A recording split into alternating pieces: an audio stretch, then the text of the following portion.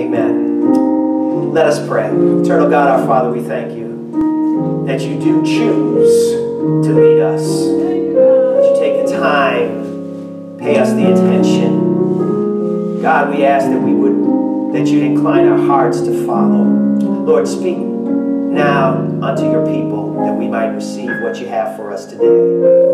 Bless us in this moment and keep us. In Jesus' name we pray. People of God say amen. I greet you in the name of our Savior, Jesus the Christ. And the word of the Lord comes to us today from the book of Isaiah, the book of the prophet Isaiah. Some call this section 3rd Isaiah, but it is Isaiah chapter 64. Isaiah chapter 64, just one verse. Verse 1. Isaiah 64, verse 1, it says, "Oh, that you would rend the heavens and come down, that the mountains would tremble before you."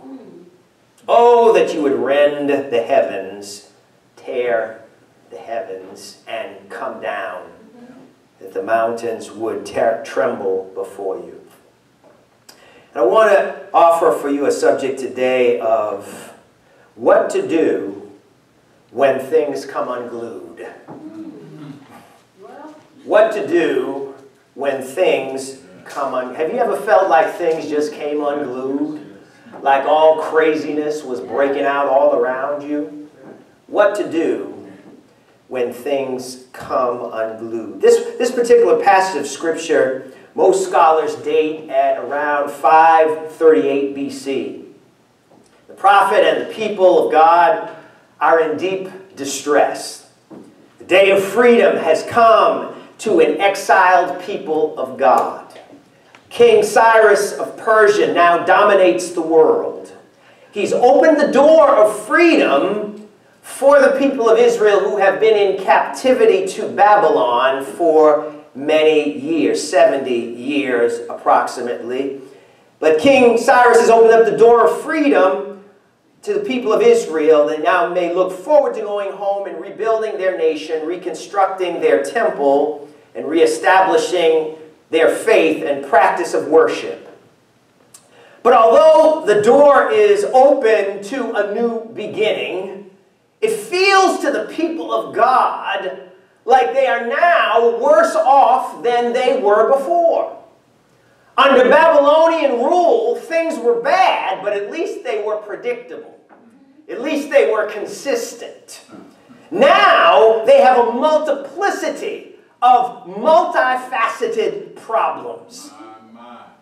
Amen. From folk who are afraid to leave Babylon, to a dangerous journey back to their homeland that some would not survive, to a city that was in ruins that they felt that they did not have the resources to build, amen, to a temple that had been destroyed under the hand of the Babylonians. They're facing this collection of problems that seem completely overwhelming. So even though the door was opened, they now face this complicated matrix of problems that they were totally overwhelmed by. They felt like things had completely come unglued. So Isaiah pleads to God to do something and do it right away.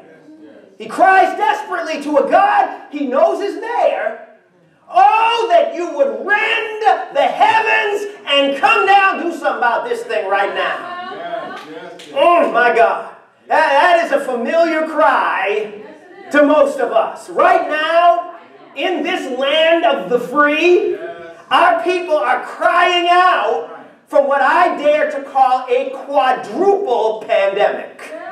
My God. COVID is still ravaging us with the added complication of the flu season. The economic pandemic still has people desperate for work and devoid of what they need to survive. The racist pandemic keeps on assaulting us with injustice and oppression. And here in Philadelphia, the pandemic of homicide is spreading as uncontrollably as the wildfires in California. All of this mixed with pathological leadership that we have now makes it feel like everything is coming unglued and makes us cry out, when is relief coming? We need you to rip open the sky and come down. Now, those of us who are believers believe that God is coming down to straighten out what's wrong. Question is, what do we do when things come unglued until God comes down and makes things right? Let's look at 3 things that we should not do. Amen. The first is, don't assume God is punishing us. Don't assume God is punishing us. Now, I'm not saying there's no punishment for sin, and sin is rampant. It is. It comes to us in this life. Those who abuse themselves and disregard God's ways do pay a penalty for what they do. There are consequences to sin. Selfishness impoverishes the selfish, and those who steal from others steal from themselves their own self-respect and peace of mind. Sin will hurt you, make no mistake about it. Sin will make you hurt yourself, no mistake about it. God does punish sin. God has to punish sin, just as any wise parent must depose anything that threatens to destroy the child. But having recognized that, having acknowledged the wrath and judgment of God that is inevitably visited upon the wicked, don't assume that every bad thing that happens to wicked people only. Jesus was a perfect man. In him dwelt the fullness of God bodily, but that did not keep him from having to suffer. Things went wrong in the life of the light of the world. He was hated without cause, rejected without reason, arrested for doing good, convicted for being innocent, crucified for being light, buried for being truth and love, sealed in the grave, guarded in his death for being Savior from sin, death, hell, and the grave. Yes, it happened to Jesus. Sometimes things come unglued, however, to mobilize those things that God wants to use to set things right. Sometimes, unfortunately, it takes all craziness to break loose for things to begin to be mobilized in the right direction. Sometimes, unfortunately, it takes enough young people getting killed in our neighborhoods to get people stirred up enough to do something about illegal guns and find something to keep our kids occupied during the summer. Sometimes when things go wrong, they're lined up to be made right. Not just a punishment, but a time of when things are being set in the right direction. Second, when things come unglued, don't look for somebody to blame. What do you mean by that? Doesn't somebody need to be punished for these situations that we find ourselves in? Shouldn't we blame the politicians? Shouldn't we blame the greedy folks? Shouldn't we blame the gangsters that work in our streets? Shouldn't we blame the gun runners and drug tycoons and predators? The man, shouldn't we blame? You could, but you'd be missing an essential element of the real problem. The problems are bigger than the perceived enemies. You could lose every enemy you think you have and still face hell the next day. Paul recognized that the problem is never limited to a specific person, no matter how many Hitlers, Bin Ladens, or even White House squatters come along.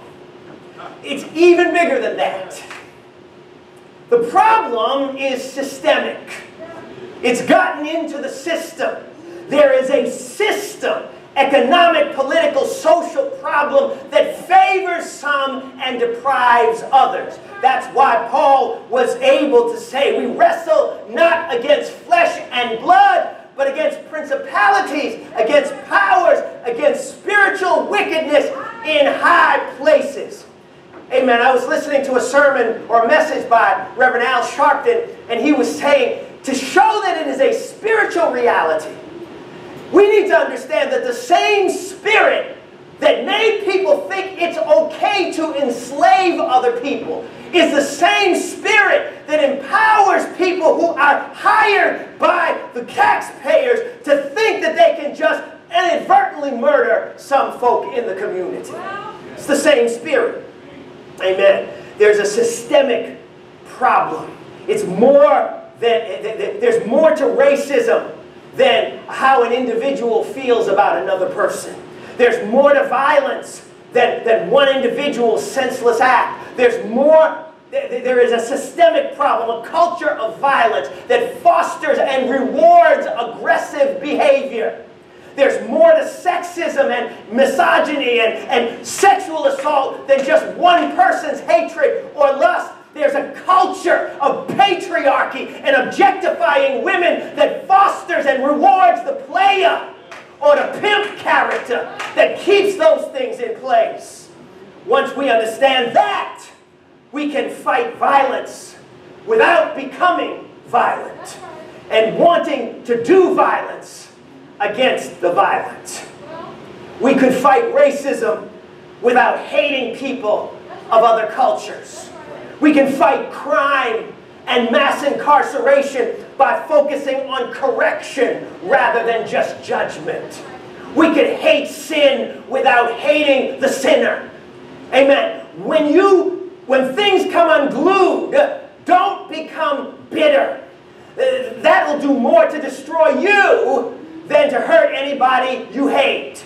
Hatred, bitterness, and unforgiveness will only poison your own thought processes, freeze your initiative, hinder your ingenuity, stifle your own creativity, and make it impossible for you to cope with the system that's really the problem. Don't spend your time looking for someone to blame.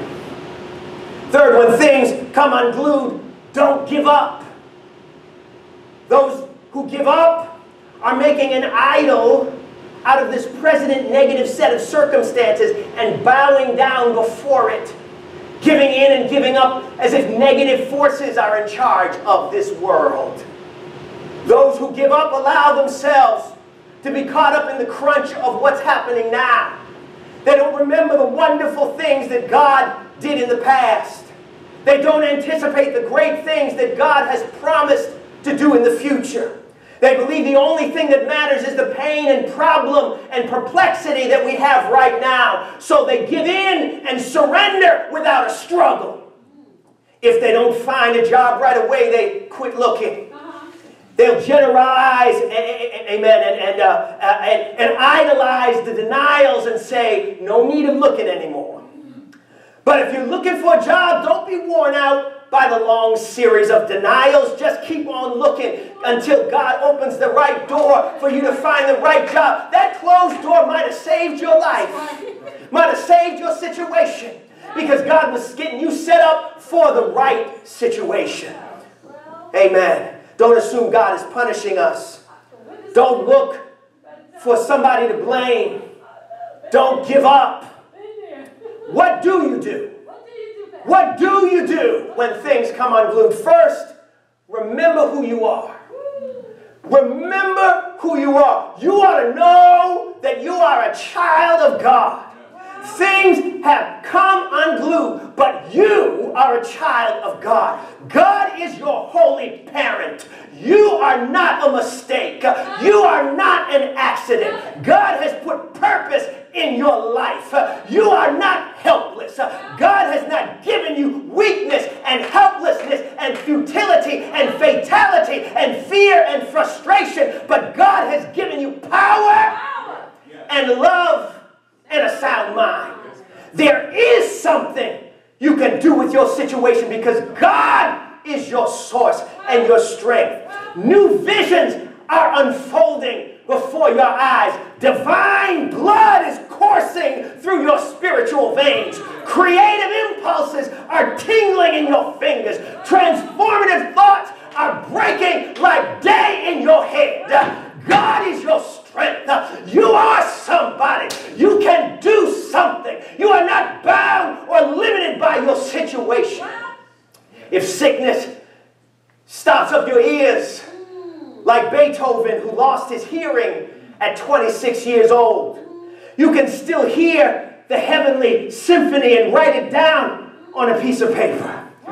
Amen. If they take away your hearing and your speech, like Helen Keller, who was deaf and blind, you can find a way to communicate through touch. If they take away your arms and your hands, you can still use your mouth to sing songs and record them. Amen. You are somebody. If they take you captive, the Holy Ghost can break the chains of your heart like he did Richard Allen, so that even while you're living on a plantation physically, you can declare that my dungeon shook and my chains fell off. You are somebody. You are made in the image of the Most High. You are fashioned according to God's likeness. You are filled with God's precious Spirit. You are a child of God. When it comes unglued, remember who you are. Second, when things come unglued, take authority. You are a child of God, so you don't have to be victim of tragedy, but you can be victor over tragedy. Don't take care, take authority. Be a thermostat and not a thermometer. Henry Crane said that there are those who trust God and know God are not thermometers, because a thermometer is passive and just measures and reflects what's around it. It only expresses conditions, outside conditions. It goes up when the temperature goes up, and it goes down when the temperature goes down. It's not proactive, but it's reactive. Many people are like that. They don't fix anything or change anything. They don't make anything better. They just react. They register. They reflect. They repeat. They report on what's going on. But that's not a child of God. If you know God for yourself, you are not a passive thermometer, but you are an active thermostat. And the thermostat does not just register the temperature. A thermostat will change the temperature. If it's too cold, the thermostat will shut off the air conditioner. Amen. If it starts getting too hot, the thermostat will engage that condenser unit and blow some cool air into the room. Don't just reflect the atmosphere. You got the Holy Ghost. You ought to set the atmosphere. Take authority. That's right. Take thou authority. Third, when things come unglued, take something. Take prisoners. Take prisoners. Make sure you get some learning out of it. Paul sounds a serious warning when he says in 2 Corinthians 6:1, as God's fellow workers, we urge you not to receive God's grace in vain. It's a tragedy to go through a pandemic, but it's worse tragedy if you go through it without getting something out of it. It's a terrible thing to go through suffering, go through major surgery, go through first-class grief, to pay the price of pain in full, and then walk away from the encounter the same way you entered it. Amen. A young preacher was pouring out his heart and his soul to one of the greatest preachers of them all, Dr. Gardner C. Taylor. And after listening to his tragic story, Dr. Taylor said, "Preacher, make sure that you don't go through all that hurting for nothing. As a result of your trouble, you ought to make some gain. Your prayer life ought to be deeper. Your faith ought to be stronger. Your hope ought to be more polished. Your worship ought to taste sweeter as a result of having gone through problems. Show me a person who's never suffered, and I'll show you a person that has no power. You'll get power out of the suffering. I don't want it, and you don't want it. I sure enough don't want it. But that's where the power is. Amen. That's where the power is. There are certain songs that you're not going to be able to sing with any kind of anointing until you've gone through something. Right. Amen. Amen. There's certain job that you can't do until after you've been through something. Right. Because there's power in the blood. Blood is not a garnishment. Blood is more than a song lyric. Blood is symbolic of suffering. And there's power in the blood. Power in going through. You ought to get something out of it. David said, it's good for me that I have been afflicted. It wasn't good to me, but it was good for me. Amen. That I've been afflicted. Make sure you get something out of this quadruple pandemic. Make sure that you learn something so that on the other side, you can say, I've been through it. I stood through it. God kept me through it. Last thing, when things come unglued, make sure you stick around long enough to get the joy at the end of it. Don't abort the process. Amen. As strange as it may seem, those who suffer in faith can say like Paul, we rejoice in our tribulations. We shout through our trials. Black slaves suffering under the iron heat of slavery felt the pain of torture and tragedy and said, nobody knows the trouble I see. But then at the end they said, glory, hallelujah. There's a joy at the end of it. Why the joy? This is not the morbid joy of a masochist who takes pleasure in their own pain. But this is a joy that only God can give, a joy that sees the rainbow of hope hanging on the clouds of trouble. Joy not because life is good, but because life is life and God is good. Joy because the cross I bear is not greater than the grace that God has given me to bear it. The clouds cannot hide His blessed face. Joy because trouble cannot defeat you. Death cannot destroy you. The grave cannot hold your body down. Joy because your enemies cannot beat you. Joy because God is for you and who can be against you. Joy because truth crushed to the earth will rise again. Joy because the kingdom will come. Joy because God's will be done. Joy because every knee shall bow and every tongue must confess that Jesus Christ is Lord. Joy because weeping may endure for a night, but I can see the morning coming. Joy because one of these days the wicked will cease from troubling and the weary shall be at rest. Joy because the one who is in you is greater than the one who is in the world. Joy because nothing can separate you from the love of your God. Joy, a joy that the world did not give you and that the world cannot take away. A joy that will make your behind come up unglued from that seat that you're on. A joy that will make your hands come unglued from your side. A joy that will make your tongue come unglued from the roof of your mouth. Somebody might think you've come unglued. But if anybody asks you, what's the matter with me? Tell them I'm saved, sanctified, filled with the Holy Ghost, baptized, fire baptized. I'm unglued with the praise of my God. I'm unglued with the praise of my King. I'm unglued because nothing can hold me back.